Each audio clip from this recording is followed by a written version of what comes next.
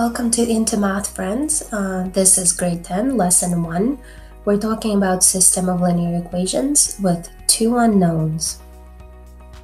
You have two linear equations, a1x plus b1y equals c1, a2x plus b2y equals c2.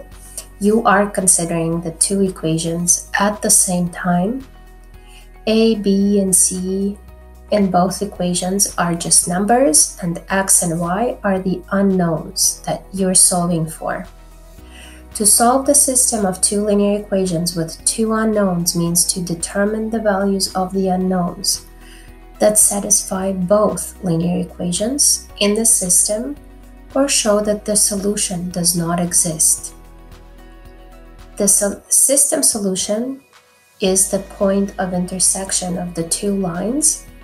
If two lines are parallel, the system will have no solutions because the lines will not be intersecting.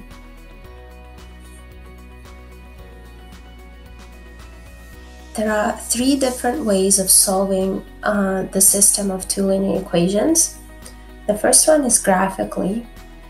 Graph each line given its equation in the system. Express y in terms of x so that you have the y equals mx plus b form. Locate the point of intersection of the two lines and state its coordinates. So given this system, let's first convert each one of these equations into y equals mx plus b form.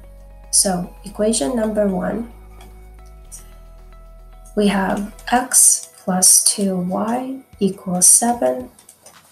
Then from here, 2y equals negative x plus 7. And then all over 2.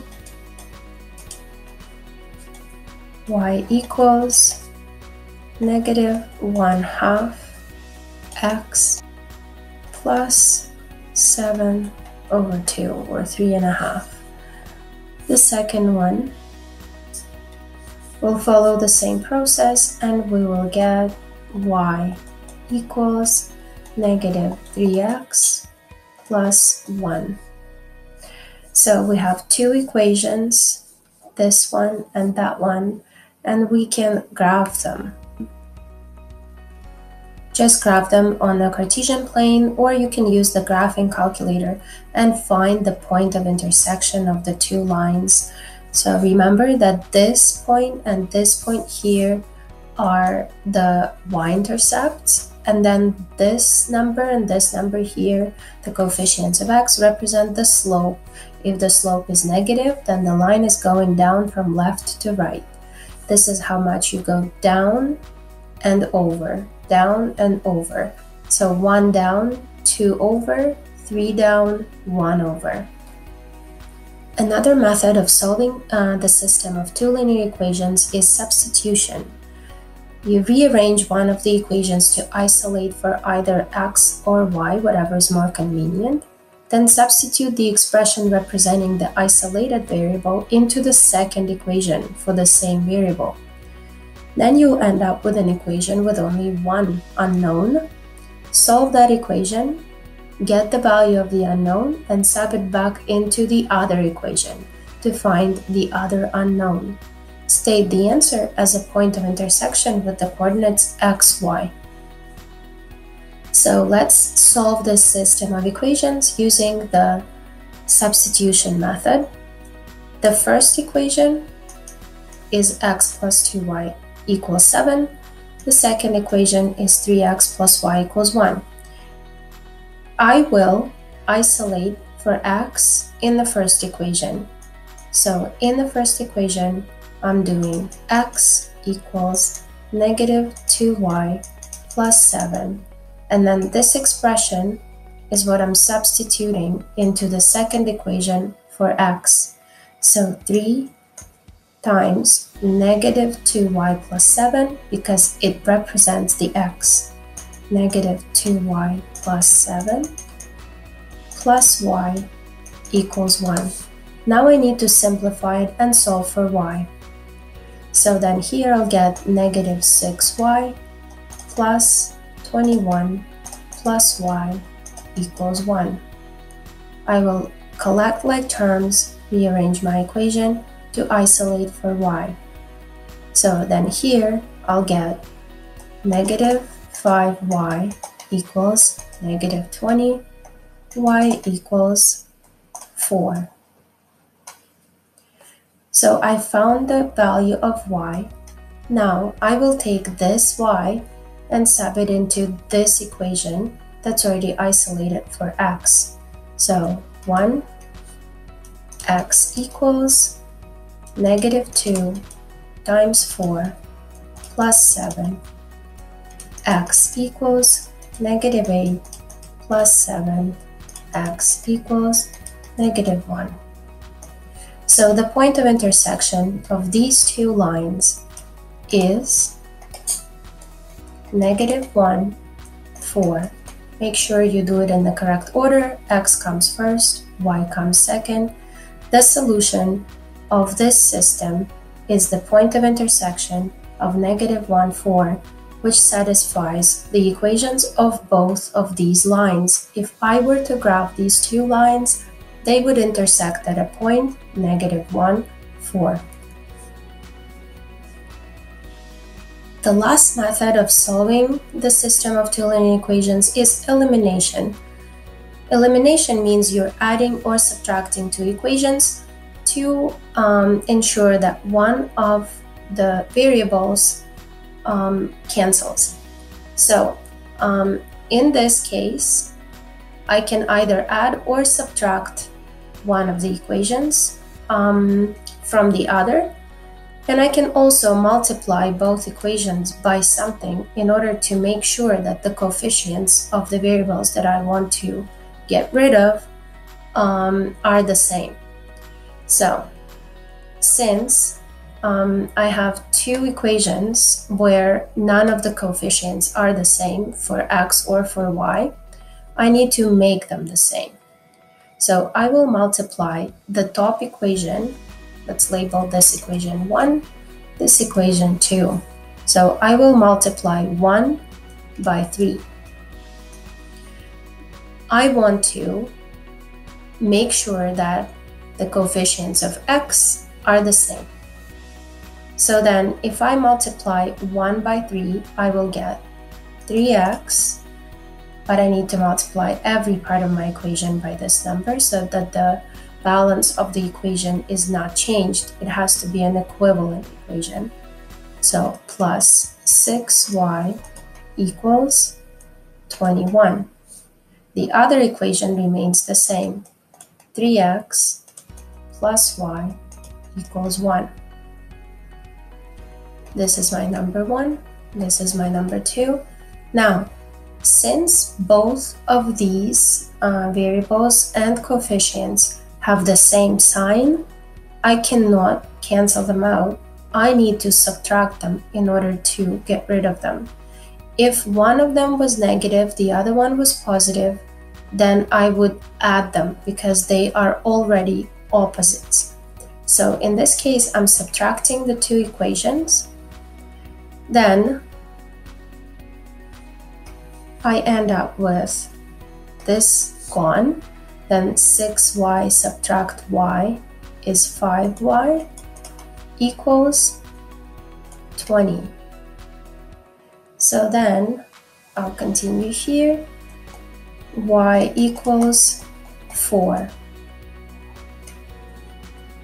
Next, I'm going to take this y and sub it back into one of the equations. The point of intersection satisfies both equations, so it does not matter which one you're subbing into. So then I'll take the first one, for example, and solve for x. X plus 2 times 4 equals 7. X equals negative 8 plus 7. X equals negative 1. And then the point of intersection is negative 1, 4. You could have three different situations in terms of the number of solutions that you might get when you're solving a system of two linear equations. One solution is when two lines intersect with each other. You could have perpendicular lines intersecting at 90 degrees. No solutions. Two lines are parallel. They have the same slope. Infinitely many solutions. Two lines overlap. They coincide completely. One line is on top of the other line. They essentially are the same line. They have infinitely many solutions.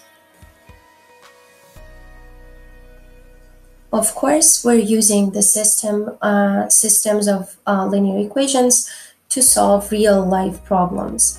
For example, this one. How do we do that? We follow a certain algorithm, the same steps every time, introduce the variables, and create the system of equations, solve the system of equations, go back to the question of the problem, and answer that very question.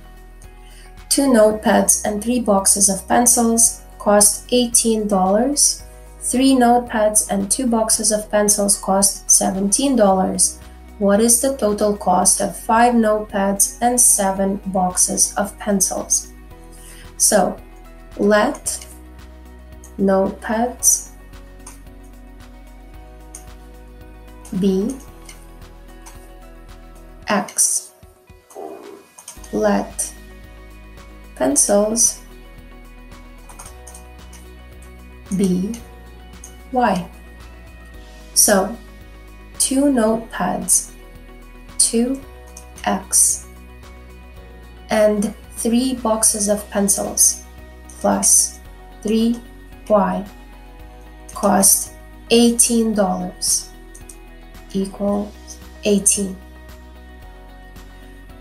3 notepads, 3x, plus 2 boxes of pencils plus 2y equals $17. So I need to find the price for 1 box of pencils and 1 notepad. I need to solve the system of equations. In order for me to solve this system, I need to multiply both equations by something in order to first make one set of coefficients the same. So for example, I want to make the coefficient of x the same.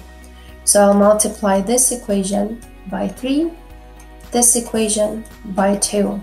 So then we'll get 1 being 6x plus 9y equals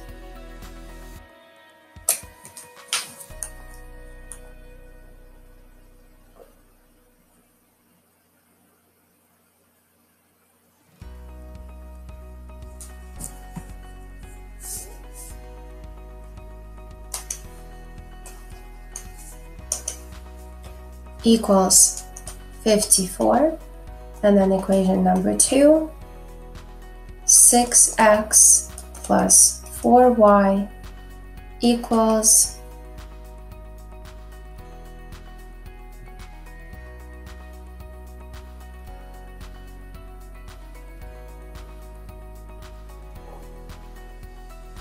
34.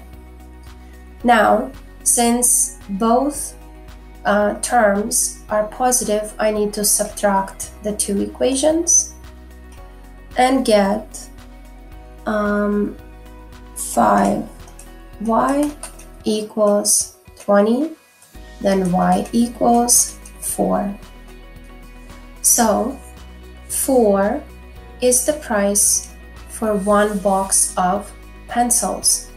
Then how much does 1 notepad cost? So we'll have to take this value of y and sub it into one of the equations here to solve for x. For example, if we do it with number 1, then we'll get 2x plus 3 times 4 equals 18. and then we'll get 2x plus 12 equals 18, and then 2x equals 6, x equals 3. This is the price of one notepad. Therefore, in order to find the cost of 5 notepads, we need to multiply 5 by 3. So $15. And the price of 7 boxes of pencils, we need to multiply 7 by 4, which gives us $28. And there you go.